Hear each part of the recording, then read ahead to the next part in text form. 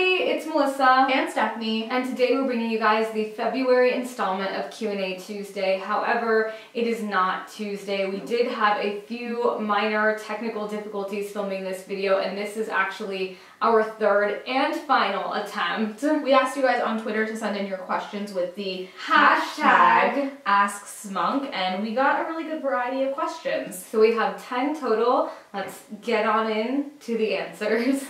So the first question is, if you could change your YouTube journey in any way, what would you change?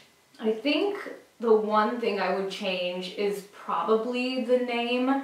I know that when we started this YouTube channel, we didn't really put a lot of thought into it, or at least I know I didn't. I was like, okay, you come up with a name and we'll go with it. Well, we were just throwing around ideas and then fashion, citizen, and now I don't know if it really fits. Yeah, I don't know. Like, we would have the opportunity to change the name, but really I don't know what we would change it to. Yeah, so I think for now, I don't dislike the name, but I don't know if it's what I would have chosen if I really wanted to put something like really good together that I thought would last over time. Yeah, or that would last over time. Like, I thought we'll do this for a month and then it will kind of fade out, but it's lasted for like 4 years. So. Yeah. So this next question comes from Sunny. What are the essentials you must carry in your purse or purses? So I carry a backpack, you guys know that, but I carry a wallet, I carry my phone, I carry a charging cable for either my phone or the vlog camera because one or the other is always dying. And then one thing that you'll find in my bag, which for me is an essential, I don't think for everybody, is Sweet and Low. Yeah. I have tons of Sweet and Low. Everywhere I go, I will take 4 packs of Sweet and Low because I always think I'm going to run out. I have yet to run out because I take 4 packs from every restaurant or whatever I go to. I think you got that from me because you never used to do that No, before. I didn't. And the It's funny so thing is strange. I don't do that anymore. No. I don't take sugar anymore because I don't need it. So besides the essentials, phone, wallet, I always carry my chapstick. I always need chapstick. An extra inhaler, and then I always carry earphones. I usually have like 1 or 2 pairs of them, and I always carry them, and people know that, so then if they need earphones, they will ask me to use mine. Or I'll just steal them. Yeah, or she'll just steal them. So we were actually talking about this question a few days ago. If you were in a band, what instrument would you play?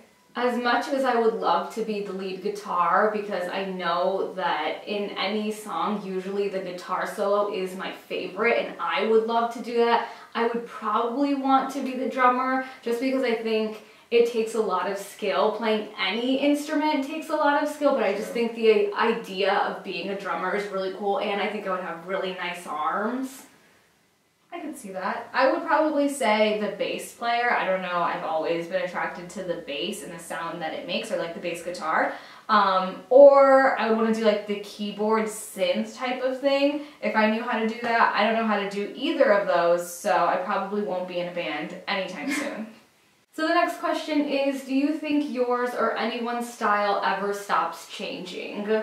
So for me personally, I don't think my style will ever stop evolving or changing. I don't think when I'm 50, I'm going to be wearing the same things that I'm wearing now. Who knows, maybe I will be, but I think as we mature, as we grow up, as we settle into our own personal styles, we'll get a sense of personal style, but I don't think that it ever stops evolving because there's trends, there's, you know, different fashion things, whatnot. I will say, like, Mark Zuckerberg, his, like, style has kind of stopped evolving. He wears the same things, but if I was a billionaire, I would probably wear the same thing every single day. Yeah. But for me, I don't think my style will ever stop changing. I don't think mine will either. I think I will keep wearing a lot of the same things, but they change just slightly over time.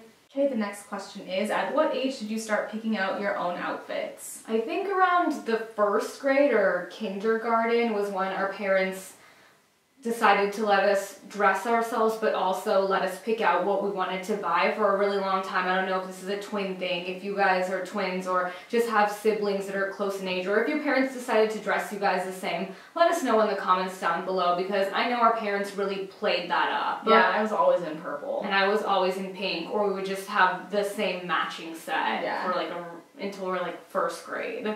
So the next question is, how often do you purge your closet and get rid of items? Do you do this before adding more to your wardrobe? So I don't go through my closet as much as I would like. Me too. I usually do 2 big cleans a year, the summer, or like during the summer and during the winter. But other than that, I really don't. I have a lot of pieces that have memories tied to them, and so I can't get rid of them. But a lot of kind of like the fast fashion pieces I've gotten rid of throughout the years because they're cheap and I don't really think the quality is there. But some of those really nice pieces I like to keep because I think in my mind one day I will wear them. I think I hold on to things that I know I paid a lot of money for, even though I know I'm never going to wear them. I wish I could just get rid of them, but for some reason I haven't overcome that obstacle. I probably clean my closet 2 times a year, but I'm always purchasing new things. But I think that I've tried to stay away from purchasing large quantities and purchasing things that I think I'm going to get a lot of use out of and wear over time. All right, the next question is, have either of you felt like you were in a fashion rut or just felt like you were wearing certain items all the time?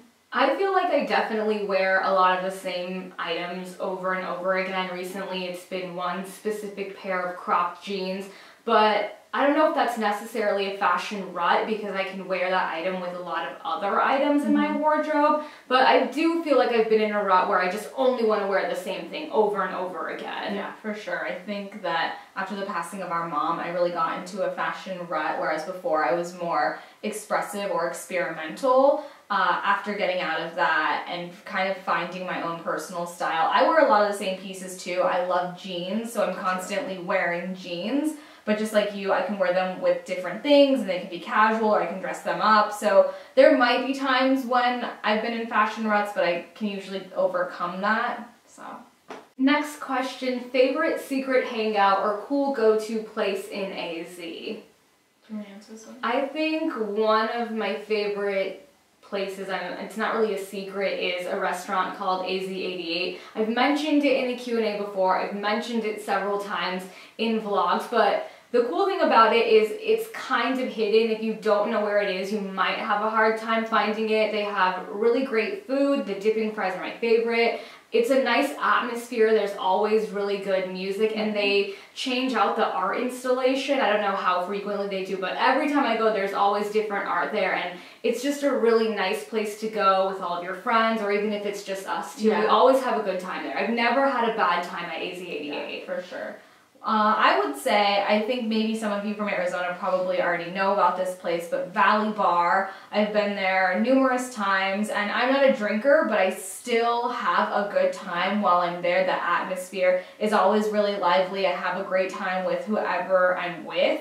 So if you haven't been there, I would definitely suggest Valley Bar. I think it's really good people watching, yeah, too. for sure, because there's people from all walks of life. We've met people that were in the Hells Angels there. We've met other people there. We've seen other people there. It's just a really cool place. Yeah, it's just really cool. The next question is, what qualities do you admire in each other? I admire so many qualities in Punk. There's too many to list in this video because it would go on forever, but one thing is that she tends to be more of a people pleaser, and I think the really good qualities that come out of that is that she cares a lot about others. She's willing to put somebody before herself. She's very open-minded and she's taught me a lot, and I've learned so much from her. She's very funny. She makes me laugh all the time. It's always the little thing that just gets me, and I can never let it go. I have to keep teasing her about it for a while. Yeah, she's patient with me because I'm not always the easiest person, honestly. Me too. Yeah. There's just so many good qualities. She's very loving, I think. At least to me. I mean, I don't see that. I don't see that. Qualities that I admire in Smell.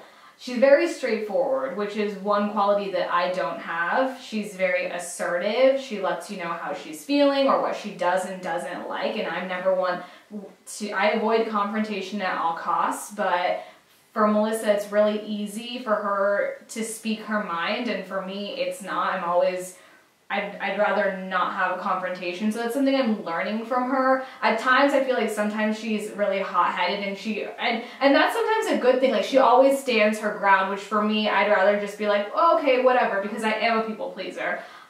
She's also, she's my older sister. I look up to her. And I use older in the sense that she's 2 minutes older than me, but our parents always played that up. And so now that our mother's passed away, our dad no longer lives with us, I really look for her, or look to her for guidance. And I always have, and I don't always say it enough, but I also, something that she started to do is she always asks how I'm feeling, and especially somebody that struggles with mental health, I like to be reminded to kind of think about how I'm feeling, because sometimes I'm just like, oh, I wake up and I don't feel the best, but when Melissa has to ask, how are you feeling, it makes me think, how am I really feeling today? You know, some days aren't the best, some days are great, but it's just a reminder that she's there and that she cares.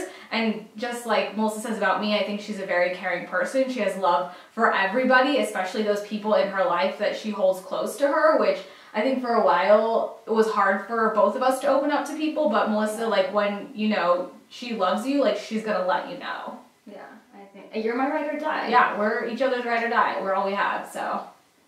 So the last question is Yeezy Season 3 or Fenty Puma?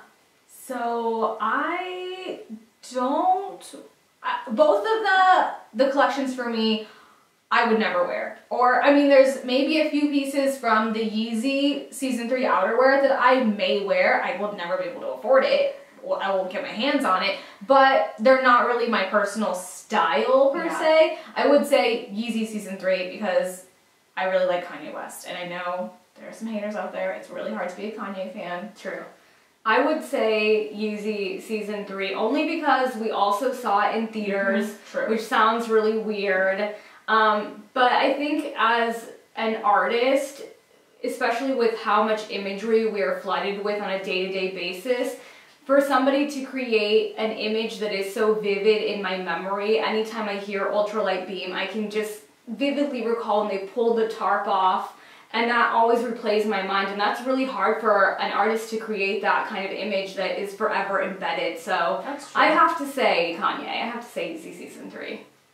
So that wraps up this month's edition of Q&A Tuesday. Make sure to follow us on Twitter to see when we tweet out, but you can always tweet us your questions. Just use the hashtag AsksMonk.